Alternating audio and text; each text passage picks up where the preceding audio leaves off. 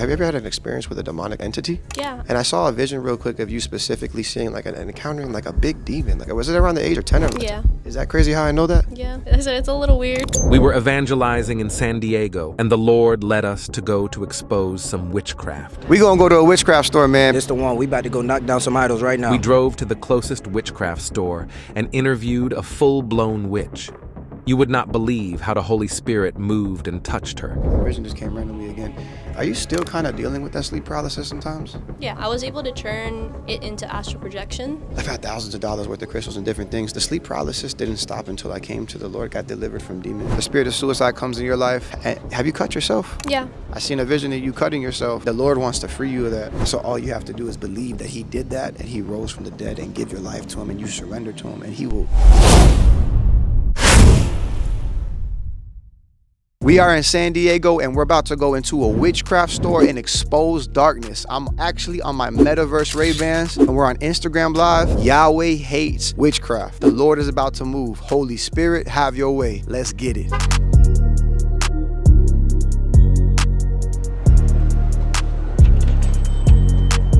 So hey guys, we're what's the name of the shop again? Crystal Blue Vibration. Crystal Blue Vibrations. Your name's what again? Isabel. How you doing? What's your name? Lucas, my name is Rich, man. Nice to meet you. So we were just asking if we could vlog in here. We're vloggers, and we travel around the world. Okay. So what's this? Like what is that, a mushroom? That's a wooden mushroom, yeah. What does it represent to you, or in general? Well, just psychedelic and like natural medicine. So I've studied a little bit. Like the word psyche comes from psychology, which is like the study of the mind, the brain, like the soul, which is like the mind, will, and emotions. So you believe like these mushrooms allow you to access a different realm, like a spiritual realm? Yeah, I believe so. Our ancestors have been using them, and generations have been using them for hundreds and thousands of years, and if they knew what they were doing and they passed that on to us, then... Have you ever used it before?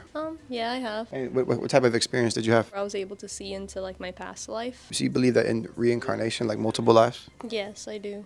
Like lessons and our soul purpose and... Oh, like our soul purpose for like why we're here. Like I guess we're like learning, and like we come back into a new life to learn new things. Yeah. So what did we learning? To just progress our soul, move forward. Like, do you think that there's like good and bad karma?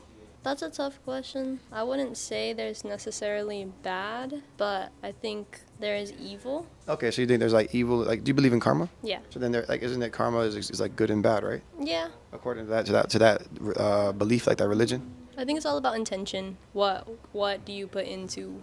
What is your purpose in what you're doing? Is it to help yourself, even if it hurts people around you, or is it to help yourself so that you can help others? Okay, and do you believe that some people have the right intention in their heart, like they believe what they're doing is right, but they're wrong? Yeah, definitely. What spiritual law like defines like the judgment, like of what it is wrong and what's right? Because there has to be something because of karma, like some type of law in the system, like in the realm of the spirit, like a higher power that's already figured this out. I mean, our connection to the divine. Because look at like what's happening in Israel. Like people, the Hamas, like they're murdering people. Like we know that. I think it's terrible. It's wrong. Like, but they think because they're doing it for their God, it's right. Yeah, and that's where religion can be really tricky. Even this is essentially a religion. It's a systematic. Spirituality. I mean, all religions are spiritual, but this is like a belief system. Like, and it's you're constantly doing it, like religiously. So like, there's so many religions, right? But like you said, like people do in the name of religion will do crazy things. Like I know, like in voodoo, I've heard of them doing like human sacrifices, animal sacrifices, like even in Wiccan and different things like that, where they take people out into the woods and they sacrifice them. They think it's for the right reason onto their deity, and it stems from a lot of this too. Like from what I've studied so far, like a lot of this, like the same stuff, it stems from it, and it's kind of crazy. Like we got to really know what we're practicing and what we're doing. Do you get a lot of dreams at night? Yeah. Like a lot, like, and you've had some crazy experience with, like, have you ever had an experience with a demonic entity? Yeah, I actually grew up with sleep paralysis since I was like a kid. I felt that, like, I felt like you had a lot of sleep paralysis, and I saw a vision real quick of you specifically seeing, like, encountering, like, a big demon, like a pretty big one. Yeah. When you were very small, like, was it around the age of 10 or 11? Yeah. Is that crazy how I know that? Yeah. I said it's a little weird. Yeah. I seen the spirit coming over you like this, and you were, like, on your bed like this, facing it, and it was like a big demon, dark shadow. And you didn't know what to do. Yeah, ever since I was like, 9 to like 14, 15, I had a lot of like sleep paralysis, a lot of demonic possessions, and a lot of just like negative, because I come from like a family of energy and like witches and stuff. So I think that just made me more susceptible. Susceptible to the spirit realm. Yeah. Crazy. Like I've had sleep paralysis twice before too, and I encountered that stuff, and it freaked me out. Like I was like, and it's crazy. Like when you think about like the demonic and angelic, what do you think angelic and demonic beings are doing in the realm of the spirit? I think that in names of spirit, there are certain entities and spirits who want to help us grow and ascend our species, help us towards evolution. And I think there are spirits who want to take us away, from evolution and want to drain our energy. And that's where I think the angels and the demons stem, because angels vibrate at a higher frequency, so they're here to help us and assist us and guide us. I think demons are just here to drain us and zap our energy and take our light away from us. And do you believe in like astral projection and stuff like that? Yeah. Show me some more stuff, like when it comes to that stuff, like astral projection and all that. Like, there's a lot of stones that are used for, and a lot of tools that you can use for astral projecting. okay. This stone is really powerful. This is called Auralite 23. They call it 23 because it has 23 minerals in it. And this can help with astral projection. It can help with sleep paralysis. It can help with dreaming. It helps basically with the third eye and the crown chakra. So connection to God and dreams, because dreams do hold like subliminal messages. They do. They're very deep. In our physical world. So I think this stone is really powerful. Scolasite, anytime a little kid comes up to me and is like, I'm having nightmares or I have a hard time sleeping, I'll give them this stone. This is what it looks like in the like polished, but if you look at it raw, it's really cool. It looks like these like little needles. So imagine how hard it is to get that out of the ground. Wow. That vision just came randomly again. Are you still kind of dealing with that sleep paralysis sometimes? Yeah. I just saw in the spirit like it's happening regularly, and you're trying to figure it out, like how to beat it. Well, it stopped. It went away for a while. And then it came right back.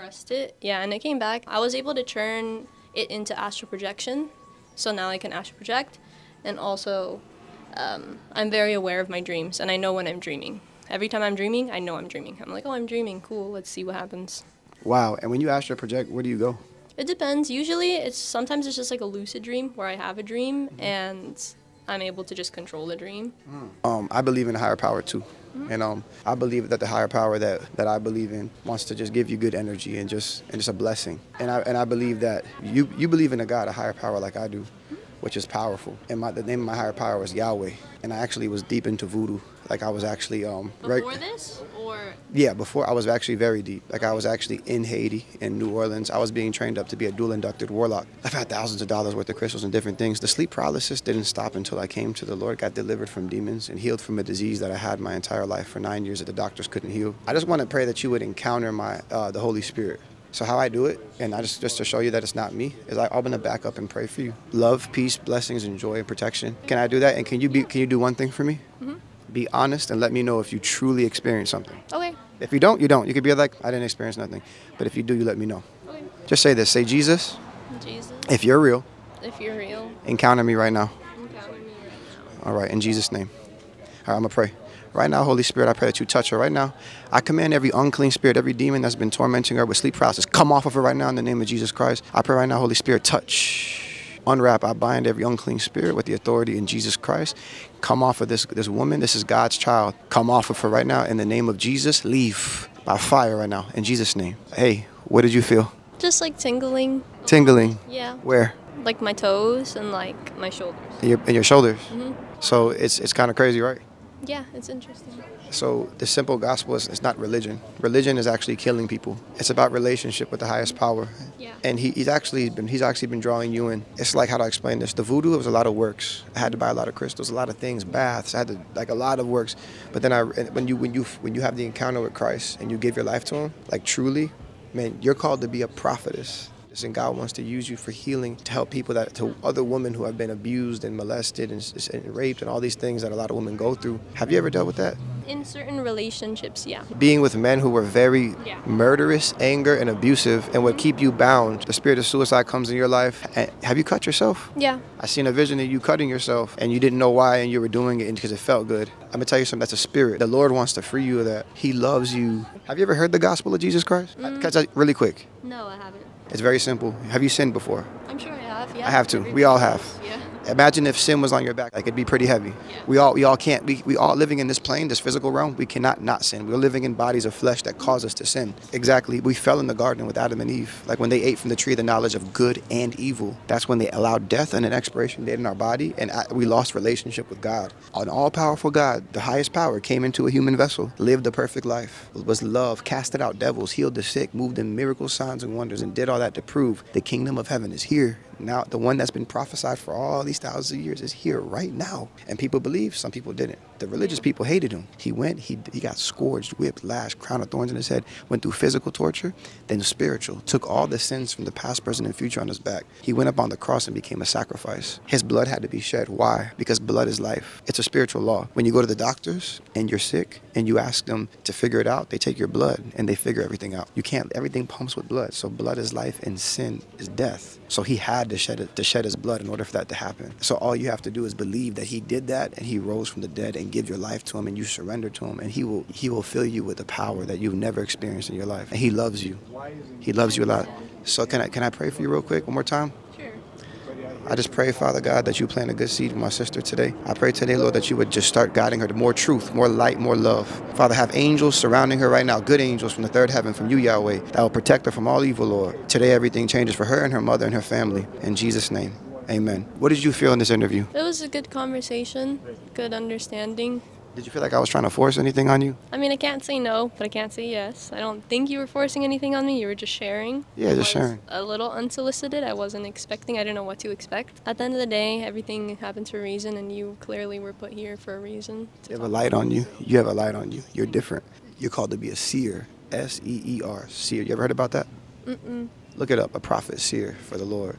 He's calling you in this end times. Everything is about to shift now. God bless you. God bless you, Lucas. Mission accomplished. What just happened was the love of God and the truth of God encountered this woman who's called to be a prophetess, a seer, and we just declare life over her. I want all of you to pray for Isabel. I believe she's going to encounter the Lord Jesus Christ and repent of all the witchcraft. God's already been drawing her in. The Bible says no one comes to the Son unless the Father draws him in. Hey, Pastor Benji and Fred held it down. The owner was trying to stop the interview, and it's crazy because everything was straight until I started preaching the gospel. The minute I started preaching the gospel, he tried to come out. Pastor Benji blocked him. Fred blocked him.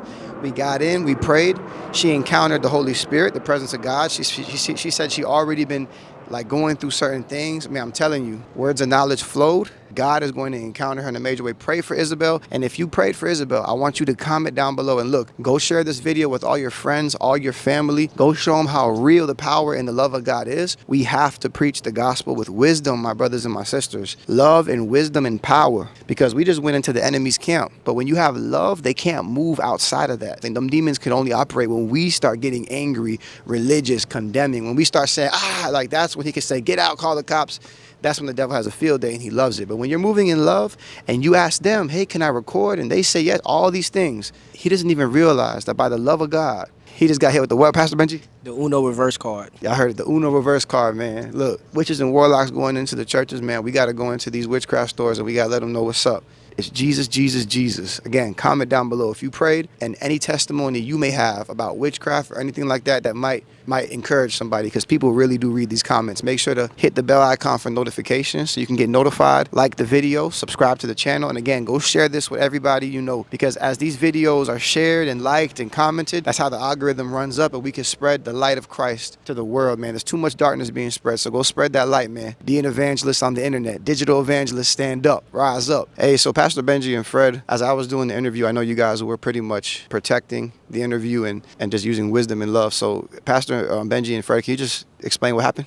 The connection was kind of acting up, so I had to step outside just to see if I can get some connection, because we were on Instagram Live. But as I stepped outside, the owner, Lucas, he was out there already calling the cops. You know, I don't know what happened, but I guess, you know, he just didn't like what was going on. But as Apostle began to dialogue with the lady, Isabel, you know, they exchanged a mutual conversation, and it just went deeper, and it was still about the store. It was still about everything that was going on, and it was tied into it.